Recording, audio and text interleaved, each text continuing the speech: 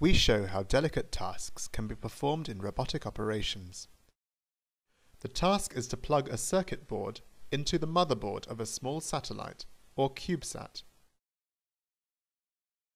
One approach to this is telepresence, where a human operator intuitively controls a remote robot called the slave using a haptic interface called the master.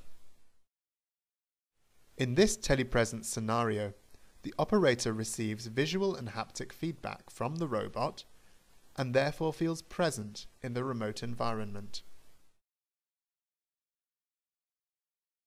The robot tracks the movements of the operator, and the operator feels the forces when the robot interacts with its environment.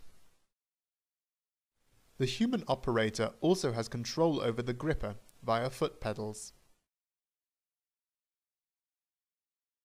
However, the plugging operation requires high accuracy, which is difficult to achieve with pure telepresence.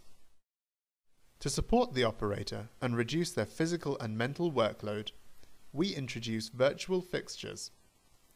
Virtual fixtures are forces and torques that act on the slave robot to help to correct its position and orientation to complete the task in hand.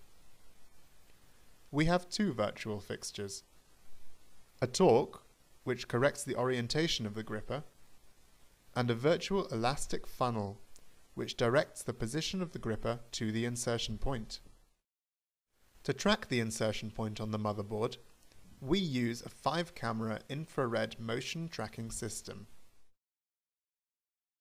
Even if the insertion point is moved, the virtual fixtures move with it.